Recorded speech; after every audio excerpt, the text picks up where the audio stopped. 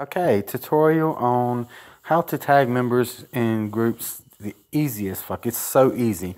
Okay, so as you see, we're going to go here and we're going to go to comment, like we're going to make a post. And then we're going to go to here and where it says tag members, we're going to go to tag members. And then we're going to go through the alphabet on your phone. So first we're going to go Q, no match, go back. W, go back. And there you go, bam, bam. Then erase, and then go back to E.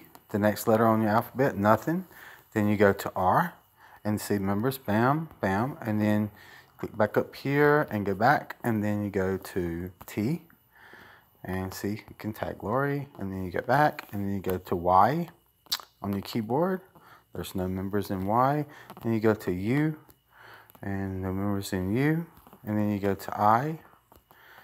And what I'm doing is, when I say I and all these numbers, it's just I'm going in order on my keyboard. So now it's O, and so you go to look, and there's nobody with O. And then you go P, and then there you go. There's bam, bam, bam, like Max Kelly. And then you go to A. Okay, and here we go. Leah, bam, bam, bam, bam. Okay.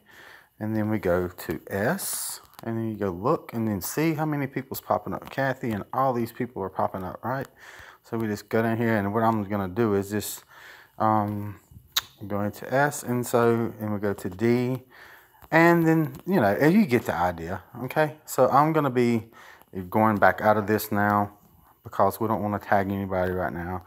I just wanted to show you the easy way to do it, and that is a simple way to do it.